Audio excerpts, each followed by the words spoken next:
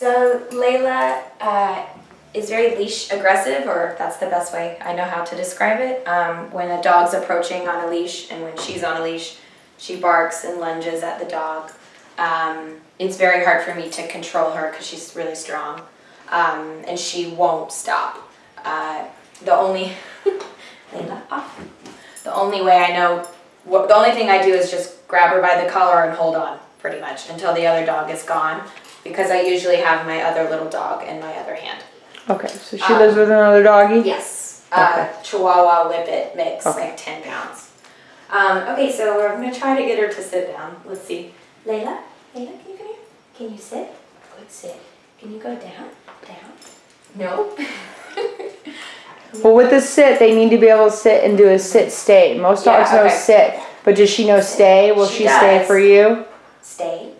Have her do it out here in the middle, and then you have to be able to walk around her in both directions. All right, that probably won't work, but we'll see. Okay, let's not do it then, because that's what she's here for, so that's okay. I want to know what else she's having issues with. So she's got leash aggression. Okay, so then at the dog park, she usually charges in.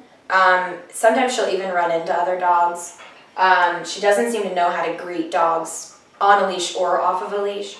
And then if the other dog, she's very, very playful, sometimes plays very rough, sometimes is gentle with younger dogs or lab mixes. And if the other dog doesn't want to play, then she will just bark and bark and bark, and sometimes kind of nip at the legs or the hindquarters to try to get the dog to chase her or to run so she can chase them.